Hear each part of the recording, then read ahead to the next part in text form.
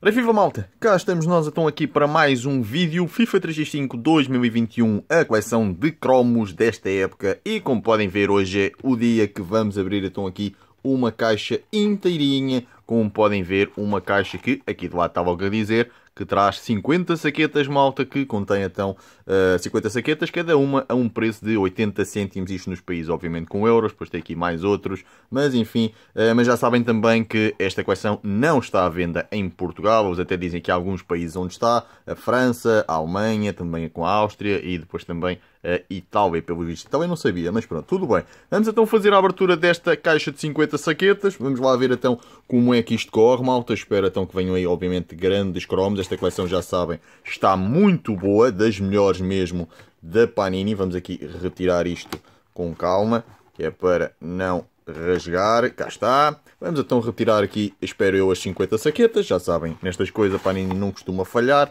50 enormes saquetas, estes cromos são mesmo grandinhos e também de excelente qualidade. Vamos colocar aqui de lado e vamos começar de imediato, malta. Já fizemos também outras aberturas aqui desta coleção, portanto vamos lá ver então como é que corre aqui a caixa. Eu espero que não venha muitos repetidos. Geralmente as caixas é exatamente para isso que se abrem, que é para fazermos logo uma abertura inteira, que geralmente não trazem assim tantos repetidos. Veremos lá. Portanto, começamos aqui com o Hinaldo e o Takumi Minamino, jogadores do Liverpool. Começamos já aqui com um brilhante emblema do Inter Milão, um brilhante mais dourado, assim, que é uma espécie de grão, não é? Podemos deixar aqui, vamos deixar aqui então os especiais, aqui sempre à mostra. Depois temos aqui do Manchester United, Lingard com James. Temos aqui uma line-up, bem, duas line-ups, aliás, deu logo para ver, e duas grandes equipas, quer dizer, mais ou menos. Esta pensei que fosse, não sei porque, pareceu mais o Tottenham, mas pronto, tudo bem, não sei como. Marselha e Juventus. Juventus deve estar aqui, obviamente, Cristiano Ronaldo, cá está, aqui mais para o lado direito, o meu lado direito, claro. Portanto, Cristiano Ronaldo e bola Douglas Costa, ainda aqui, cá está. Convém não esquecer, vamos deixar aqui as line-up. Convém não esquecer que esta coleção saiu muito cedo e por isso mesmo ainda foi terminada pela Panini ainda mais cedo, não é? Que a Panini precisa de tempo para depois começar a imprimir e a distribuir e isso tudo, não é? E portanto, muito erro ainda aparece aqui. Temos aqui Gabriela, um cromo em ação, pois tem estas pontuações. Isto é para jogar lá na aplicação que eles têm, é um bocadinho estranho. Isto é como se fosse... Eu supostamente pensei que isto fosse defesa, ataque, médios, coisas assim, mas não, isto é, acho que é coisas aleatórias, ainda não percebi bem. Só vi assim um vídeo assim muito rapidamente e sinceramente não achei piadinha nenhuma, mas pronto, tudo bem. Depois temos aqui, isto não é cromo especial, mas pronto, temos aqui um equipamento da Alemanha. A Alemanha Ocidental na altura, a Alemanha já estava dividida. Pronto, está giro, mas não é cromo especial. Podemos deixar aqui na mesma, é giro. Vamos pôr aqui mais para baixo, só para ficar aqui um bocadinho à mostra. Depois temos o Radionites com o Kawi. Temos aqui, ora bem, isto é o tal Mundial Online, não é? Do FIFA, muito bem. Temos aqui com o Julian Dassonville, enfim, que raio de nome. E depois, olha, cá está, Cristiano Ronaldo e Douglas Costa, nada mal. À segunda saqueta já vem um Ronaldo. Aliás, vem na primeira saqueta, ali no line-up, e agora vem na segunda saqueta. Muito bem, vamos lá. Ora, desta vez temos Skywalker, cromo em ação, mas lá está. Parece-me assim um bocadinho fabricado estes cromos em ação. Depois temos os Citizens, muito bem, isto é celebração. Temos o Ederson com o Gabriel do Corinthians. Temos também cromo em ação do Roman Burki. E temos aqui mais um tipo de cromo diferente, que é com os chineses, que isto tem a ver então com o Boca Juniors. Podemos deixar aqui, podemos ficar aqui. E pronto, vamos lá então a mais uma, malta.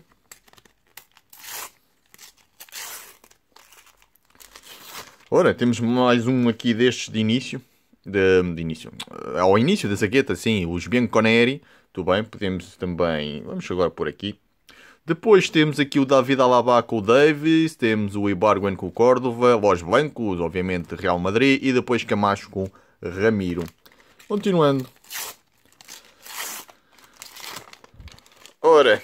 Desta vez temos Angel Di Maria, depois temos o Nicolás Tagliafico, temos aqui mais um emblema, desta vez Atlético de Madrid, vamos por aqui.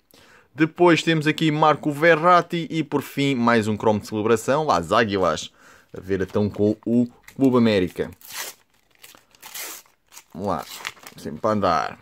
Temos aqui mais jogadores da Juventus, o Kulusevski com o quadrado, temos o Kutuku com o Burgstaller, depois temos aqui mais uma line-up, aliás, isto vem agora só brilhantes, como podem ver, line-up então do Inter, aqui na frente com Eriksen, parece um bocadinho estranho, mas pronto, sim, geralmente ele é quase ali a bater no avançado, não é? Martínez, Lukaku, muito bem. Muito bem, é uma boa equipa também hoje em dia, o Inter. Vamos colocar aqui muitos line-ups. Depois temos também aqui um Cromo em ação e há sempre, pelo que eu percebi, um Cromo especial por equipa. Neste caso será o Cássio, é como se fosse, digamos, o jogador estrela, digo eu. Podemos, sei lá, podemos pôr agora aqui para baixo.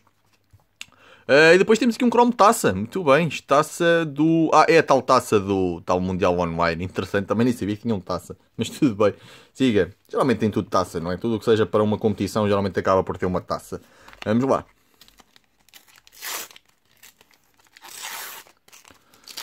Ora, desta vez, isto já começa aqui a ficar aqui muita saqueta aqui.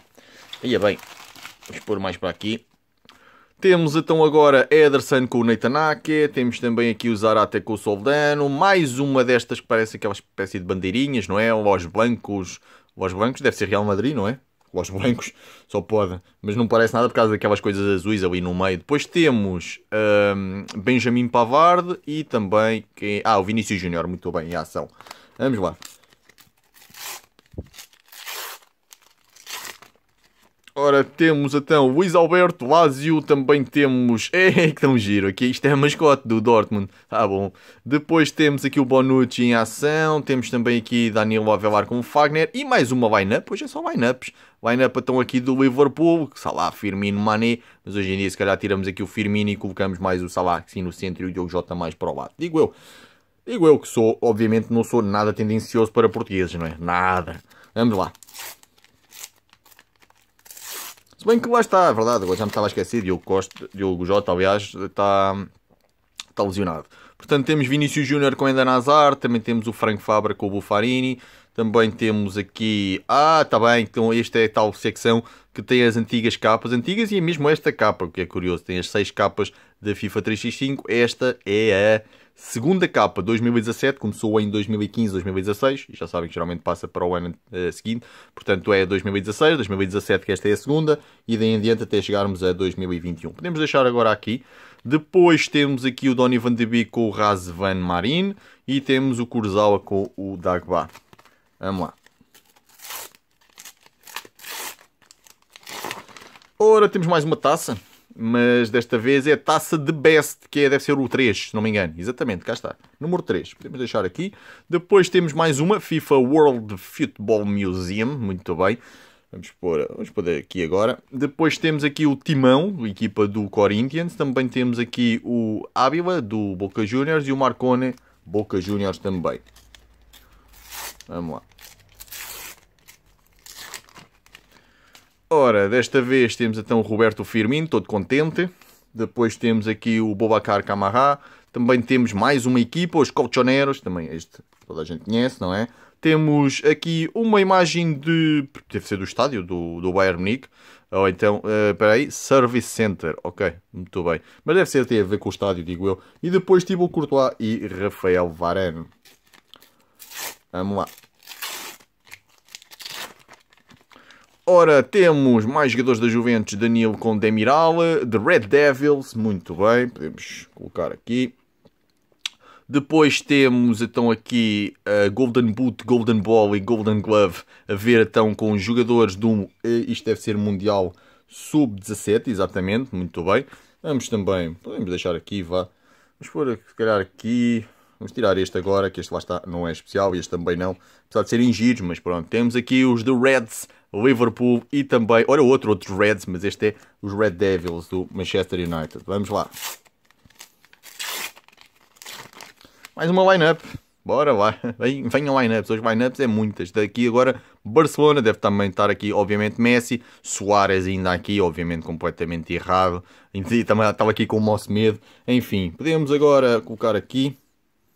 Acho que cabe tudo na câmera, não cabe? Cabe sim senhora, porreiríssimo. Depois temos aqui os The Lancers, que tem a ver com o Ajax, neste caso, interessante. Temos o Gake com o Lopes, aqui do Marselha. Temos aqui a taça para a Juventus, quando ganhou a Série A. E depois mais uma daqueles de equipamentos antigos, desta vez o equipamento brasileiro em 1950. Muito fixe, muito fixe, muito fixe. Muito fixe. Vamos a mais uma.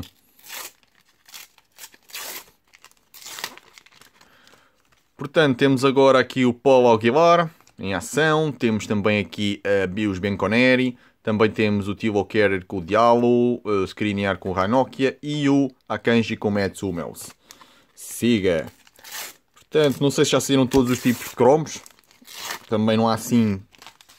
como podem ver, há muitos diferentes, mas em termos de material não há assim tanto diferente. Geralmente ou é este material assim mais dourado, como este aqui, como podem ver, e Bianco Celesti, deve ser a ver com a Lazio, penso eu. Mas estava a dizer, é este material, pois é este material assim mais granulado. Portanto, vamos deixar agora aqui, acho que ainda cabe, sim. Depois temos, olha, colchoneros, mais um, podemos deixar também aqui, claro. E depois Cássio com o Walter, os guarda-redes do Corinthians. Temos o Rongier com o Sanson e Sérgio Ramos a fazer uma espécie de saudação, não sei do quê. Vamos lá. Ora, temos mais uma celebração, desta vez para os Nerazzurri, obviamente Inter. Temos aqui Verratti com Paredes, PSG, Eriksen, Brozovic, Inter. Olha o Sálvio com o Obando do Boca Juniors e também do Boca Juniors, Carlito Tevez, parece. Este cromo está brutal. O Tevez com um ar mesmo, estou farto de estar aqui, mas despachem essa treta que eu já quero ir para casa. E o outro está, ui, que eu vi um fantasma, ou dois. Com os olhos bem arregalados. Vamos lá. Olha, uma águia, mas não é do Benfica. Esta é a Lazio. Ok. Depois temos também da Lazio, Stracocha e o Radu. Temos mais uma capa. Podem ver, é a capa do ano passado. Portanto, é a quinta edição. FIFA 365 2020. Depois temos o Kevin De Bruyne com o Sterling. E também o Riyad Mahrez com o Fernandinho. Vamos lá. Ora, desta vez temos então aqui o Burki com o Witz, os guarda-redes do Dortmund, Gundogan com o Zinchenko, aqui o Neymar Júnior como jogador em ação. Também temos aqui o Spencer Healing, isto a ver então com o tal campeonato online de FIFA. E depois Henry Martin do Clube América. Ora bem, a seguir... temos Liverpool, Matip com o Robertson, Maruzic com o Azari, Cromo em ação do Dario Benedetto, Marselha, este ao contrário, o Casemiro e também Marcone com o Fernandes, jogadores do Boca Juniors. Ora, desta vez temos aqui o Santiago Cáceres, não sei se deve ser assim, Cáceres com S, e com o Richard Sanchez. Temos, olha, cá está, mais um em ação brilhante, o Raheem Sterling, aliás, não ia dizer dois, mas não, também é da mesma equipa, até City. Podemos colocar aqui o do City, que é para acabarmos aqui com os espacitos. E depois temos até o Raheem Sterling, ora, Raheem Sterling, isto agora para colocar é que vai ser mais complicadito, não é? Parece que sim. Line up, tentar por aqui outra line up, aqui, ver se cabe tudo. Mais ou menos, mas cabe sim. Fica mais ou menos a ver-se bem, não fica? Colocamos então aqui o Sterling e pronto, fica assim. Queria ver se colocava aqui mais um, mas possivelmente já não cabe. Temos aqui o Sar e também o Rongier. Dois cromos em ação. Ora, olha, quem é que apareceu também? Já apareceu o Ronaldo, agora aparece Bruno Fernandes com o Andrés Pereira. Depois temos aqui mais este brilhante, acho que me sai uma beca. Deve ser daqueles que sai bastante. Vamos colocar aqui. Depois temos então aqui o Rakitic com o Pjanic. Temos aqui mais uma line-up, desta vez do Corinthians. Muito bem, podemos colocar agora aqui. Eu havia as duas line-ups, como podem ver, esta agora do Ajax, sim senhora. Ok, podemos colocar aqui. Vamos lá mais uma. Muitas line-ups hoje. Vamos lá. Ora bem, temos agora aqui o Córdoba em ação. O autocarro do Boca Juniors, bem fixe por acaso. Temos aqui mais aqueles jogadores lá do campeonato online, não é? O Stefano Pina com o Al-Lossari. Depois temos Tadic com Christian Promes e também Aguilera com Cáceres. Mas este Cáceres é com um C, estão a ver? Há bocado o outro era com S, por isso é que eu digo que se calhar é Cáceres. Como se fosse um Z, digo eu. Olha, mais um emblema. Os emblemas hoje não estão assim muito, mas temos aqui mais um, Manchester United. Podemos agora, se calhar, colocar aqui. Vou tirar este dos Red Devils. Vamos começar a colocar aqui isto assim. E pronto. Sim, vai ficar assim. Olha, mais um brilhante em ação, Marcus Rashford. Portanto, podemos colocar agora aqui, assim. Sim, e depois temos então aqui o Luís Alberto com o Ciro Immobile, temos aqui o Sérgio Roberto com o Sérgio Busquets e também mais um cromo em ação do Neymar Júnior. Depois tem aqui, é verdade, nunca falei disto, mas isto tem aqui uma data de informações sobre, digo eu, os jogos que já fez, os golos, enfim, internacionalizações, coisas assim, não sei. Isso é uma questão de depois ver na caderneta que está lá a explicar o que é que cada cromo diz. Ora, vemos também aqui mais um cromo de equipa, os Blaugrana, naturalmente toda a gente sabe quem é. Temos também aqui Toni Kroos em ação. Temos aqui o balneário do Manchester United, muito fixe. Temos também Marco Parola com o Milinkovic-Savic e também da Lazio, Lucas Leiva com o Liuic. Vamos lá. Ora, temos, olha o Brasil, foi quando ganhou até o Mundial de Sub-17, não, Sub-19. Sim, este aqui está aqui um 9 por trás, não é? Aliás, deixem-me ver. Sim, ganhou o Mundial de Sub-17 no Brasil 2019. Eu lembro-me de ter dito, quando fiz a análise à caderneta, que estava lá a dizer... não estava a dizer que era o campeão. Eu disse, deve ter ganho o Brasil, porque o Brasil geralmente quando joga em casa ganha. E ganhou mesmo, vejam bem. Depois temos o Eduardo Salvio, cromo em ação, mais um emblema. Emblema aqui do Dortmund. Podemos agora colocar aqui, fica bonito. E depois temos aqui os Bianco Celesti. Não tinha sido este? Não sei, se calhar não. E depois mais um daqueles que jogam online, o Mohamed Arcos. Deve ter ganho ele o campeonato, porque está aqui ele com a taça, não é? Muito bem. Vamos lá então a mais uma.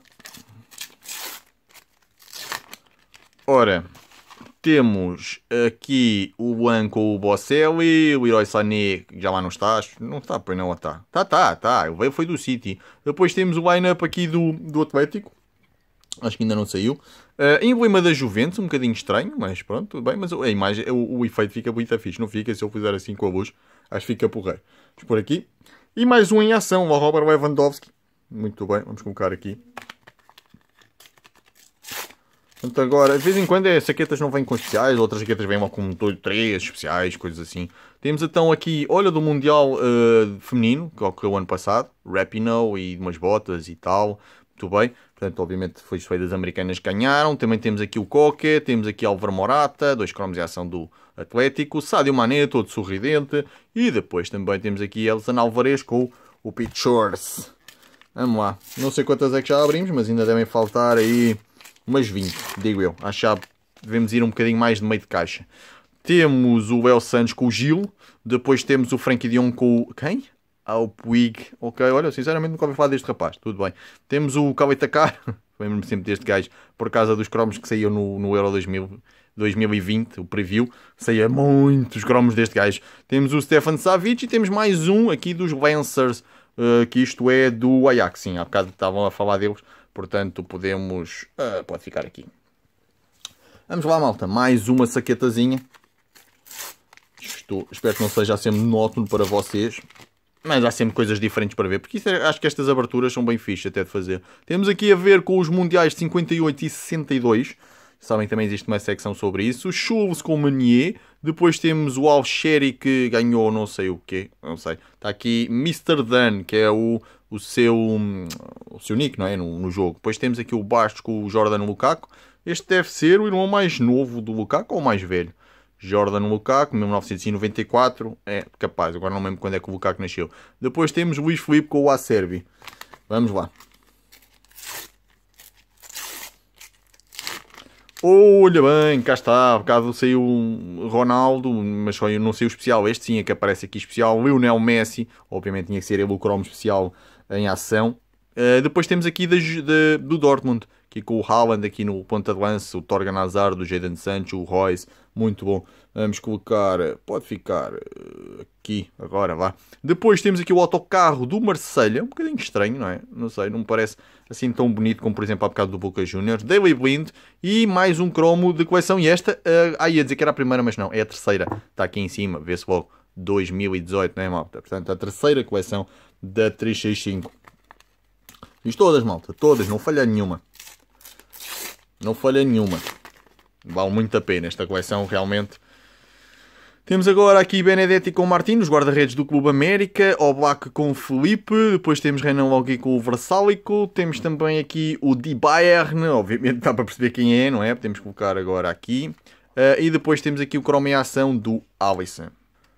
Pronto. E vou agora aqui abaixar um bocadinho as chaquetas. Ficaram aqui de lado, ficam ficando aqui uma pilha e depois começam aqui a tirar a luz que está aqui do lado. Temos o autocarro do Real Madrid, que parece assim também assim um bocadinho banal, mas tem aqui qualquer coisa que eu não consigo perceber o que é. Pois não consigo ver, realmente. Estava aqui a tentar ver. Talvez camisolas, não sei. Olha o Suárez ainda aqui, lá está, Barcelona. Aqui a mostrar os seus dentes, é verdade, ele tem uns dentes bem jeitosos. Acho que quem é que foi? Foi o Cavani? Eu não sei, quem é que provou aqueles dentinhos maravilhosos, é? Temos aqui o Amine Harit, depois temos aqui o McTominay com o Matic e também, olha cá está, João Félix, muito bem, mas não é o Cromos especial. Pelo visto para Panini não é o melhor jogador do Atlético de Madrid. Hoje em dia isso é muito estível, não é, malta? Ora bem, temos, olha, também faltava este, que hoje em dia é aí, enfim, é o que eu digo sempre, parece que qualquer coisinha que o homem faça vai logo tudo a correr atrás e comprar, tem isto com cromos, e se calhar este cromo, se for preciso algum parvalhão, isto não posso moderar porque é realmente assim, algum parvalhão vai comprar isto por 10 euros se for preciso, enfim, um cromo que custa 20 cêntimos no máximo, ou 25. Depois temos aqui o Al Baixa, que é o, simplesmente Baixa, claro, jogador dinamarquês, muito bem. Depois temos aqui o Asensio com o Gareth Bale. Agora porque é que eu estava aqui a colocar o Mbappé? Não é que eu, por haver idiotas a comprarem estes cromos a preços estúpidos, que agora o Mbappé não merece ficar aqui. Claro que merece. Temos aqui, olha, tal do Corinthians e também o Esteban Andrada, guarda-redes do Boca Juniors. Vamos lá.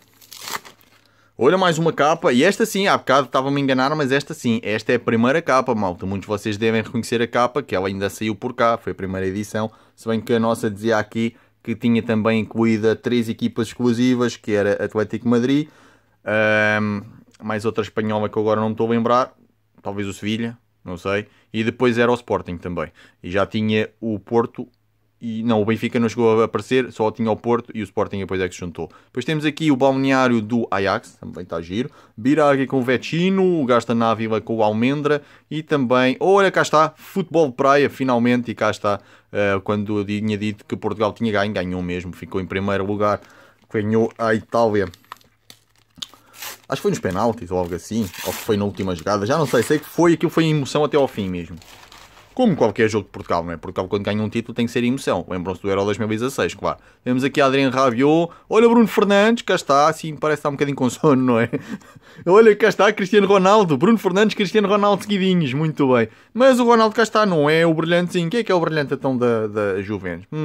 É aquele em campo, com o Waiting, e depois o Alisson com o Adrien, nos guarda-redes do Liverpool.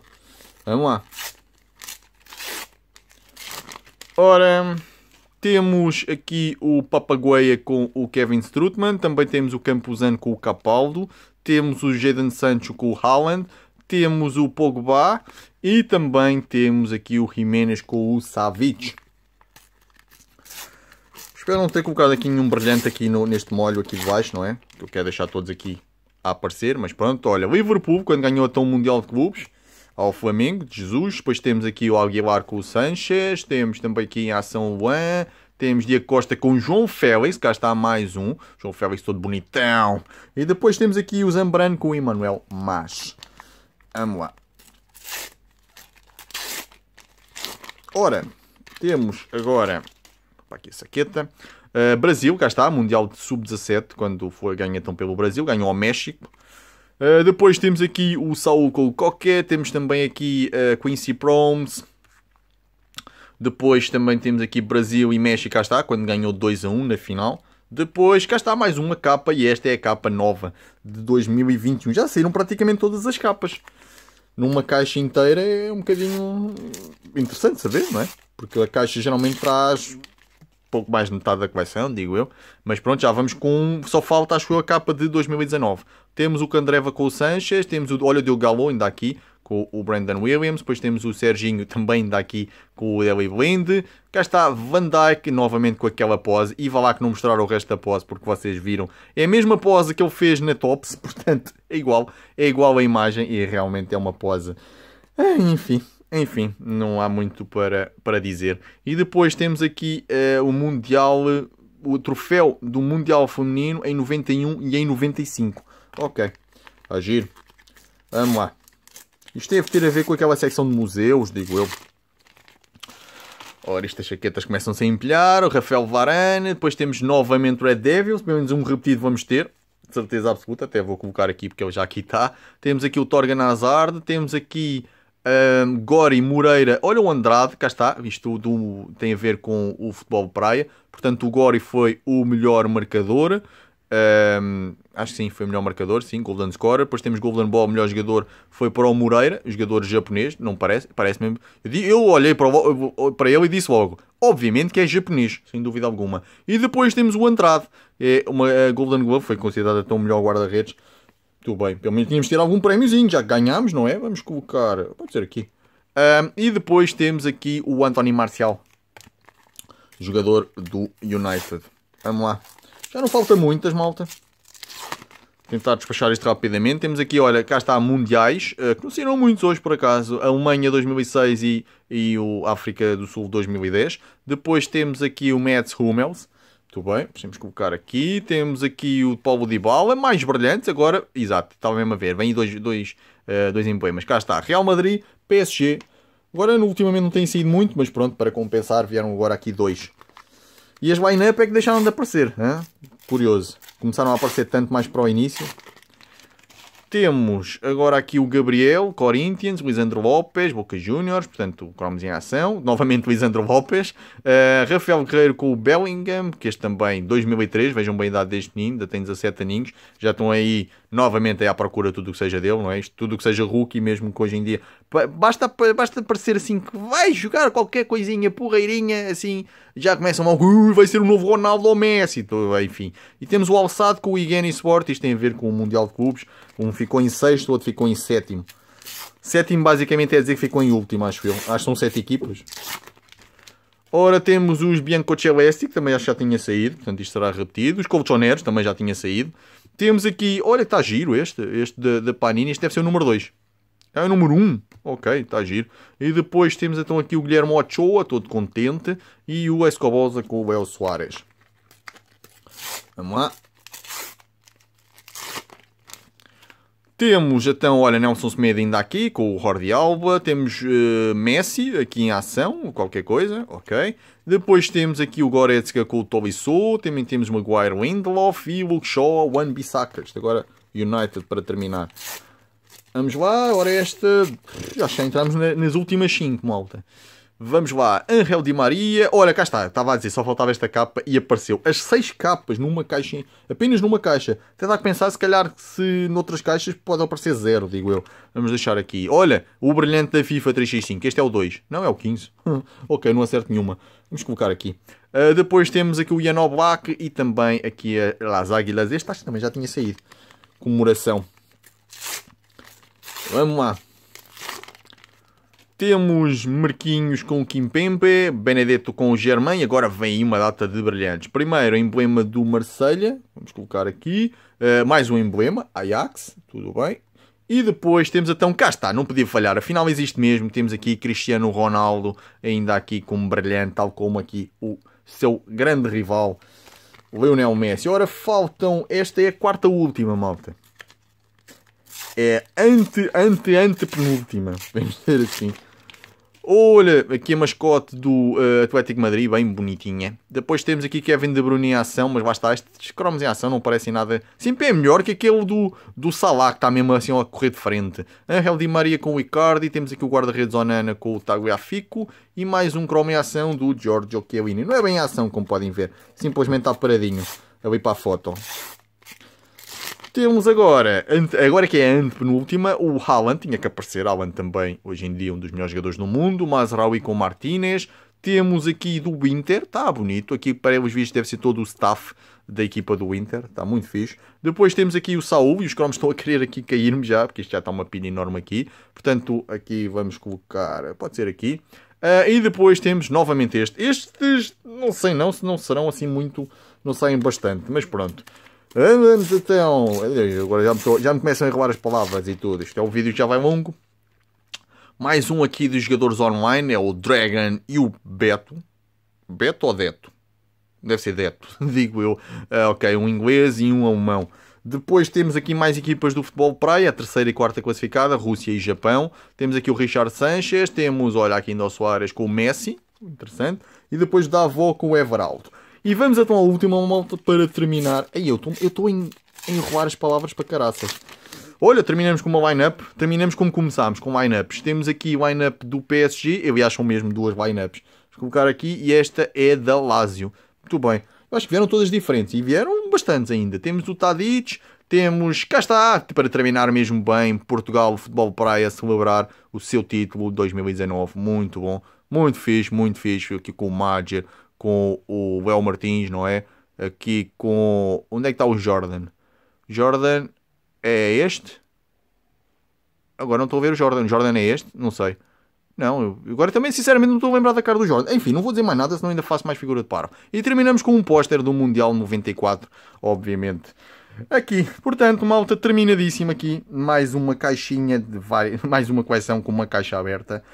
Mas pronto, malta, agora obviamente é organizar isto tudo. Mas tivemos, como podem ver, muitos cromos bons, brilhantes, que isso é que interessa. Aliás, esta coleção está recheada de brilhantes. Vocês viram que saquetas às vezes trazem 3 brilhantes. E não é assim tão raro.